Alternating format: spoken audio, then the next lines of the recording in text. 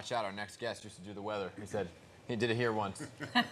He said he did it here once. He continues to have an incredible run in film and television. His notable film credits include Mortal Kombat, Nobody's Fool, A Fall from Grace, and on TV, he's known for Supergirl, True Blood, Desperate Housewives, and now Law & Order. Take a look. Detective Jalen Shaw. It's a pleasure to meet you, Detective. Vincent Riley. Pleasure. It's a pleasure to meet you, sir, but with all due respect, we got this. This is our crime scene. I understand. I was just walking uptown and I saw the swirling lights and I got excited. But I popped my head inside. I've been to a crime scene in over 30 years. Couldn't help myself. And I'm sorry to interfere. Please, get back to what you were doing. There's one more thing. I want you all to know that I'm going to do everything in my power to create a constructive and transparent relationship with the police. Dun, dun, dun, dun, dun. Please welcome back actor, producer, music artist, and apparently fill-in meteorologist, Mehcad Brooks. Yes. So good morning to you. Good morning, guys. How are you? Great. Welcome back. Thank you so much. Thanks for having me.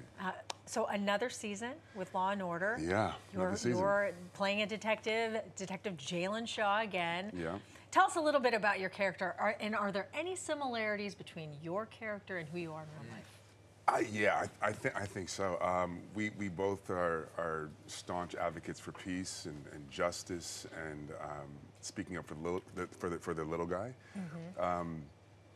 I think you know, my father's an attorney, so Jalen used to be an attorney, became a homicide detective, and so like I take a lot of pointers from my family, and like having grown up in that household, my mom's a journalist, my dad's an attorney, so my entire upbringing was about human equity, and how do you spread that in the most way of being at service for the world. Yeah. So Jalen is that. Yeah, Jalen is that. Yeah. You know, Law & Order is one of the longest-running dramas on television. One of my favorites. It's a bit of a new cast, new blood, right? We saw Tony Goldwyn just joining the cast. It was incredible. Yeah, so he's got some big shoes to fill for as well. For you, when you got the call to be on one of the longest-running shows, most popular, you know, what was that reaction for you to join? Was there pressure? I don't know if it was pressure as much as it was like just ecstaticism. Like I got the call, and we had a chemistry read, and then I got the job like within like 48 hours. Yeah.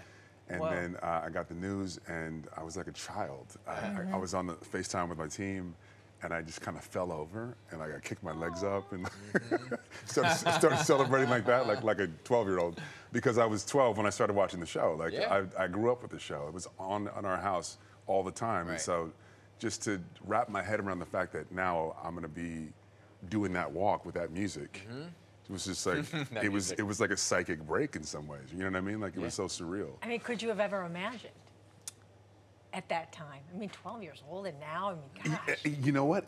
At 12, no. But as I got older, kinda. Yeah. And then I did an episode of SVU years ago, like maybe 10, 11 years ago. Me too. With Mariska. Did you? He played a reporter. Nice. That was that was a stretch. So you're in the Wolfpack. We're in the Wolfpack together. Cool. Awesome. Well, let me ask you this. But I just want to finish the story because it's incredible. Because like, so I did the episode, and then Mariska walks in, and we're talking. I meet her for the first time, and she goes, "You know, you'd make a great detective." And I was like, "Yeah." Okay.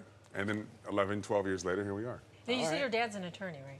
He is. So, would there be any other role you would have wanted to play? I mean, would you want to be an attorney on the show, or did you really want to be a cop?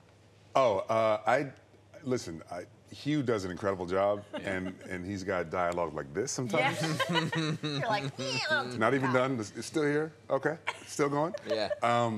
I enjoy just being this character who's a wolf on the hunt, looking for bad guys, trying to keep New York safe. And I'll let Hugh lock them up. All right. So, you know, what's up? You like big franchises, right? You go Law & Order, now you got Mortal Kombat 2 coming out. I like franchises. You know, franchises are safer. Yeah, because they're right there. They're safer. They got a fan base. They're tried and tested. You know what I mean? Like, yeah. Mortal Kombat 2, what can people expect? Oh, man, it's a fight movie. So if you're a fan of the game, there's 27 fights in the movie. Wow. I think. I don't think I'm exaggerating. I think there's 27 fights in the movie. Each fight is 3 to 5 minutes long. Yeah. It's a fight movie. So if you're a fan of the game, anything that we kind of didn't touch on last time, we fixed it. Like, we heard the fans, we listened. Todd Gardner's an incredible producer, New Line Cinema, really dug in, and we worked with Ed Boon, who created the game. Yeah. And so it's very true to the game. Were you into the game? Were you one of those guys that was Oh my! like Listen, pressing all the buttons? so here's the thing. I'm playing Mortal Kombat Yeah. as a kid, Yeah. and then I'm watching Law and Order. Oh my God. I mean, Really? it's like circle. a dream come true. You It's like this. manifested it. I believe in that. Right? Like it's, you put it out there, and it also draws you in. Yeah. What can't you do? I mean, you do movies. I mean, are you? I don't do stuff I'm not good at.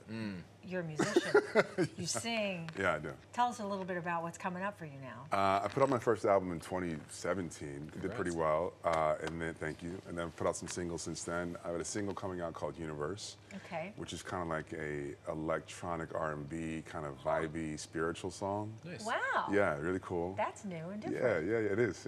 And then I have an album, a collaboration album coming out May or June with this kid named Wizard, who's this incredible drill hip-hop producer from London called Spiritual Gangster. And it's really just about the fact that a lot of times hip-hop is low vibrational energy. Yeah. And if you're a spiritual person, sometimes you have to stop listening to it. But I was like, well, I grew up on hip-hop, and I became very spiritual, so how do I intersect these two things, right? And so it's a high vibrational, very positive, Love that. but also turned up kind of hip-hop, All right. So When can we expect it? That's a Spiritual Gangster will come out May, June. We haven't decided Okay. yet. All right, so but, come back here May, June and perform. Let's go. All All right. right. Yeah. There you let's go. Let's We're go. right then. Ben, Yeah. sign a contract. Thanks so much for coming in. We're big fans of Law and Order, so we will be Yeah. checking you out. I am too. You ever I'm need a, sure, you yeah, guys ever need a I'm reporter? I've been there. Let's all go. right? Just let me know. Let's go. Let's All go. right.